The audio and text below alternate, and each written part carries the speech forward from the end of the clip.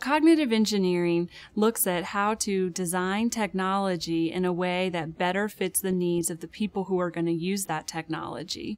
So it has a lot to do with user interaction and design of visualization.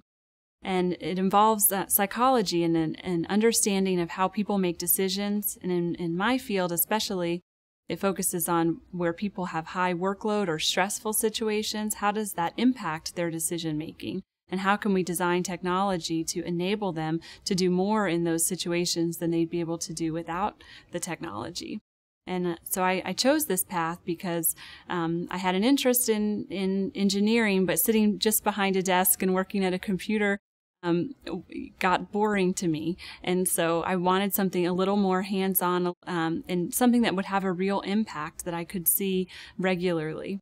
And so cognitive engineering was a way to get out with users and observe, do field studies, understand their cognition, their decision making, so that then I could bring that back to the overall engineering team and we could design a solution that would support that person in their decision making and that would be easy to use and intuitive for them, rather than just a technical solution that was hard to use and that wouldn't be easily adopted.